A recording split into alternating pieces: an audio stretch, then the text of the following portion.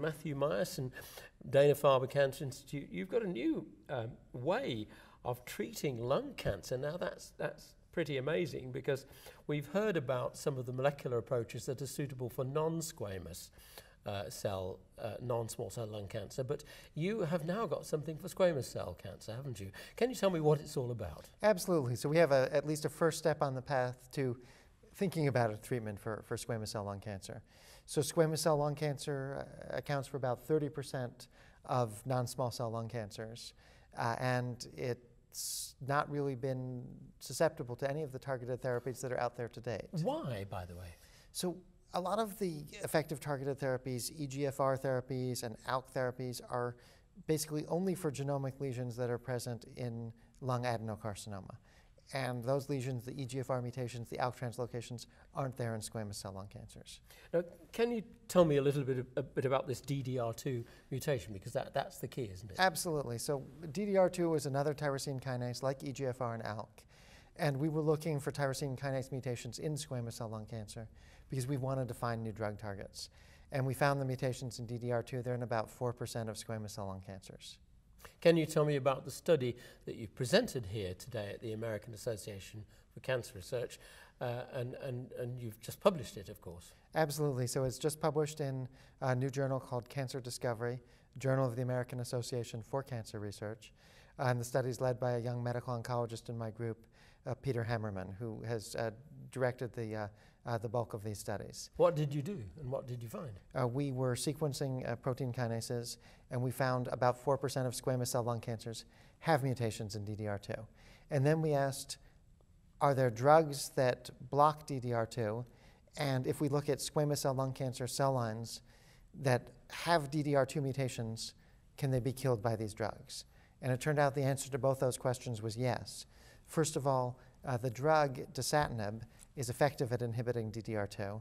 And second, squamous cell lung cancer cell lines that have DDR2 mutations are killed by dasatinib.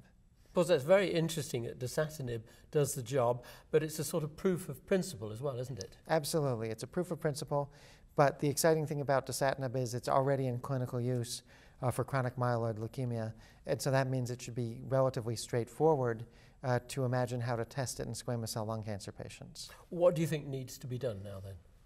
I think it would be great if a clinical trial could be started of dasatinib in squamous cell lung cancer. One of the pieces of that with the trial is to develop a method of testing patients for DDR2 mutations and potentially for other targets of dasatinib. You've got a new target then for squamous cell lung cancer. What should doctors be making of this discovery, and what are the hopes? I think the hope is that just like in lung adenocarcinoma, where we can start to subset the patients and start to find effective treatments, at least for some duration, for lung adenocarcinoma, there's hope that we can start bringing similar targeted therapies to squamous cell lung cancer. You said that this is present in 4% of patients. That's right. Presumably there could be other targets. Do you think there could? There could be, and we know of some other targets, but there are no approved drugs yet for those targets. Two other targets are FGFR1, which is often amplified in squamous cell lung cancer. That's also a tyrosine kinase. And then the PI3 kinase gene, PIK3CA, is mutated in several percent of squamous cell lung cancers. FGFR inhibitors and PI3 kinase inhibitors are both now in clinical trials. None of those have yet been approved for treatment. But if we add up the idea of inhibiting FGFR, inhibiting PI3 kinase, and inhibiting DDR2, now we've got a significant fraction of squamous cell lung cancer patients. And lung cancer is one of the commonest cancers in many countries, and certainly one of the most lethal. How much might this change the picture in terms of therapy, improving therapy, in that 1/3 of patients who do have squamous cell non-small cell lung cancer? I think it would obviously make a very big difference for those patients, and there are a lot of people with this disease. There are more than 1 million people who die worldwide every year from lung cancer. Probably several 100,000 of those people have squamous cell lung cancer. And so if you're looking at 1/3 of squamous cell lung cancers, that's probably tens of thousands of patients around the world. A lot of people who'd have the opportunity to benefit from these new treatments, with the important caveat, if these treatments prove beneficial, because right now there's good evidence for the hope, but there's no evidence for the efficacy. You've had it in xenografts, haven't you? That's right. Yes. So we've done xenografts of the tumors from these cell lines, and the xenografts are also treated effectively by the drug. Again, it's not the same as treating the patient with the cancer. There was also one patient on a clinical trial who responded this time to a combination therapy, dasatinib plus erlotinib. They didn't have EGFR mutations that would make sensitivity to erlotinib, but the patient's cancer did have a DDR2 mutation that could explain the sensitivity to dasatinib. So we may have a good explanation for the dasatinib response, but again, it's only in one patient. And are there a lot of TKIs out there ready to treat some of these molecules when they're found?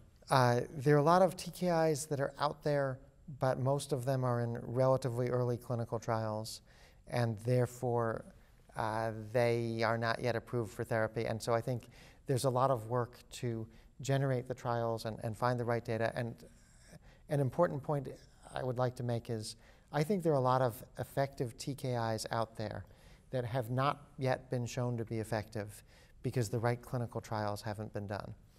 The clinical trials aren't always selective enough, and it's important to do the more highly selective trials.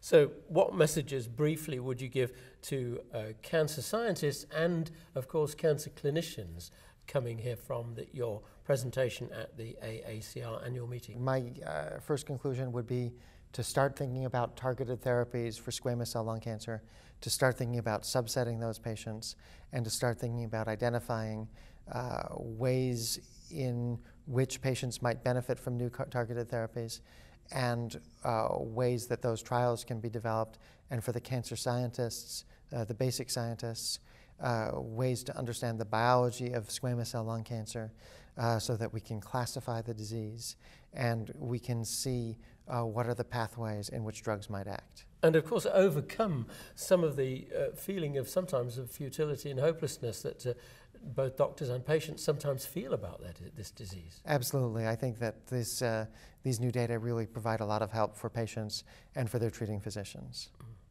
Dr. Matthew Meyerson, thank you very much for joining us here at eCancer Television. Thank you very much.